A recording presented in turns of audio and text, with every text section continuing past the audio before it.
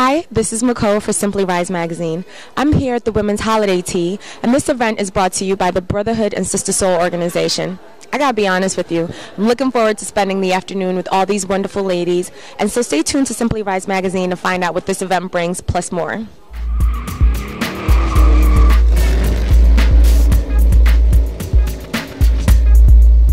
I'm standing here with Susan Wilcox. Susan, how are you? I'm doing great, thank you. Excellent. So could you tell us what your involvement is with the organization? Well, I've been involved since the very beginning. I started out as the first chair of the board of directors, moved on to become one of the co-executive directors, brought in Sisterhood Sol. Originally it was just the Brotherhood. And since then I've held different positions, and right now I'm consulting with the organization. But it started out as a rites of passage program, doing single-sex programming for young men and young women, eventually when we brought young women in. And the idea was to take young people through a 4 to 6 year process of having them define for themselves what it means to be a man or a woman, a brother or sister, and a leader. And so that's really the foundation of our work, really, sort of understanding that young people know what's right, but not always having the will to do it. So having them connect with other young people who are also coming from a very positive place. It's a very noble idea and a fantastic execution. It's a great event here today. So did you organize this event? The event was actually organized by my sister, Susan Wilcox, who is now a board member of the organization, loves tea, loves hanging out with women, and thought this would be a great way to really celebrate the organization. So while it's a woman-centered event, it's for the Brotherhood Sisterhood Sol. Most of our work is done in a co-educational way, but this event is just a way to really, bring together women who care about helping young people and also who love to drink tea. That's fantastic. I love tea. I'm looking forward to having some tea later. So where do you see the organization in 10, 15, 20 years? I think in many ways what we do now is what we want to do moving forward.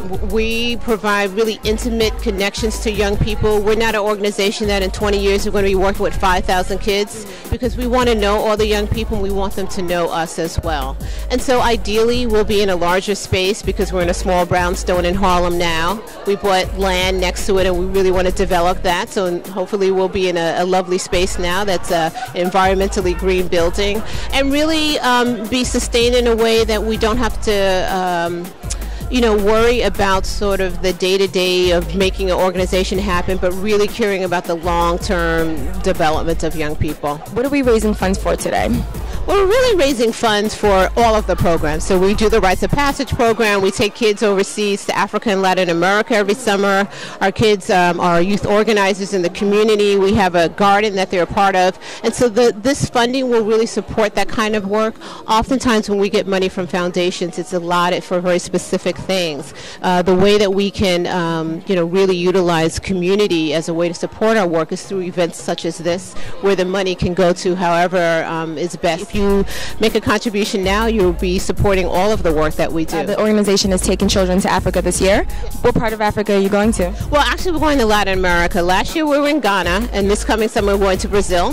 So they started working on the trip in January, really studying the country, the history, the politics, and then they spend a month overseas, traveling around the country, meeting with NGO and government officials, doing ethnographic research, doing a lot of peer-to-peer teaching, and really coming back, as you can imagine, really energized, enlightened, and inspired.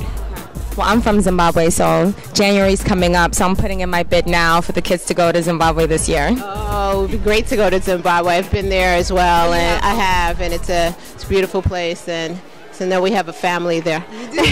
Anytime, you're more than welcome to come. I have to ask, what was your first car that you ever owned, drove, or ever had? It was a Toyota Corolla. It was a bit of a hoopty, but it did what it needed to do. You still have it? I don't. Now I have a hoopty Volvo, which is a 2001. Oh, 2001 is not hoopty. Gets you around, right? It does, it does. Thank you so much, Susan. Looking forward to the event. Great. Have a good time. Thanks for coming out. Thank you.